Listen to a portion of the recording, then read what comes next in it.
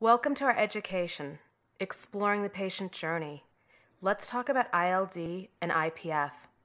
My name is Amy Olson, and I'm an Associate Professor of Medicine at National Jewish Health in Denver, Colorado. This is the second in a series of 3 modules on IPF. The modules in this curriculum are designed to be completed in sequence. Let's discuss how to recognize and diagnose IPF. To review, Mr. Joe is a 67-year-old former smoker who presents with a dry cough for 18 months and progressive shortness of breath on exertion for the past year. His cough is worsened with ambulation in the morning. He's had a history of reflux but thinks it's relatively controlled. He had asthma as a child but does not note wheeze or chest tightness. He also had a cardiac evaluation at the onset of his cough and was told his heart is healthy. Patients can spend up to 2 years before being accurately diagnosed with IPF.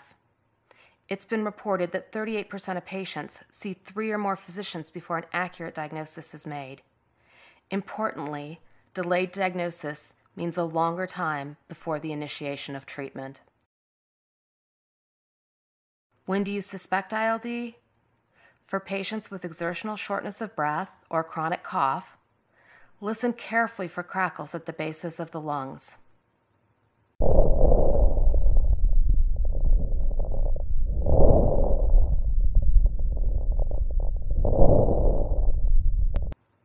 Examine the digits and joints for evidence of autoimmune disease. Order spirometry and a chest x-ray, and do an informal hallway walk test to look for exertional desaturation. If any of these are suggestive of interstitial lung disease, a high-resolution CT should be ordered.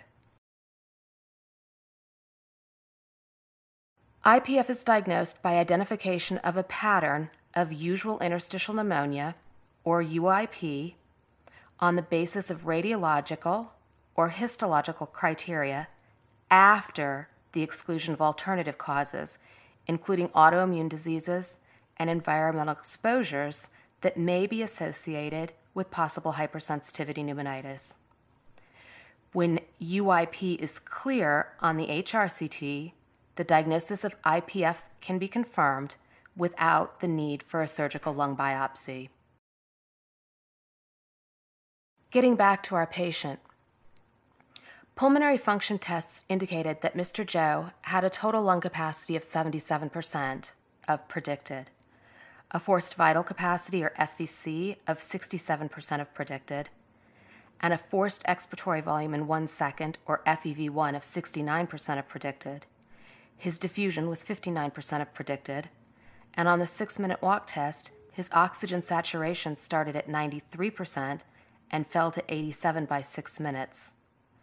Collectively, these findings are consistent with restrictive lung disease and abnormal gas exchange. Mr. Joe's blood work indicated negative autoimmune serologies and a negative hypersensitivity pneumonitis panel. A high-resolution CT scan was ordered for Mr. Joe, including axial and coronal views, prone and supine positions, as well as both inspiratory and expiratory breathing patterns.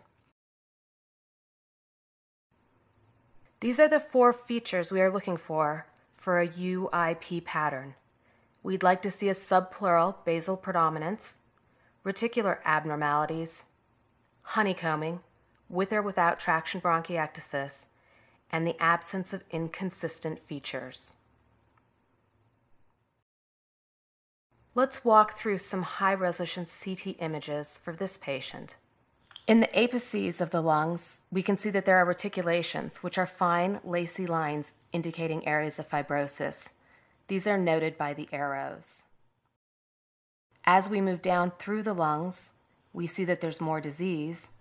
In the top right corner, you can see cysts and honeycombing. These are circled. And below, we still see more reticulation, denoted by the arrows.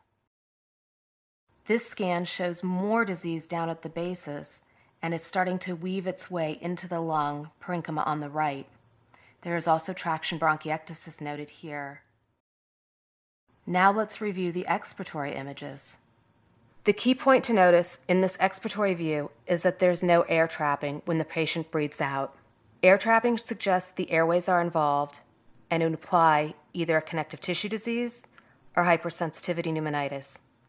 Those diseases tend to affect the airways, whereas IPF tends to affect the lung parenchyma alone. Finally, let's look at a coronal image for Mr. Joe. Here you can see more disease at the base of the lung and progressing up the sides. This is how the disease progresses.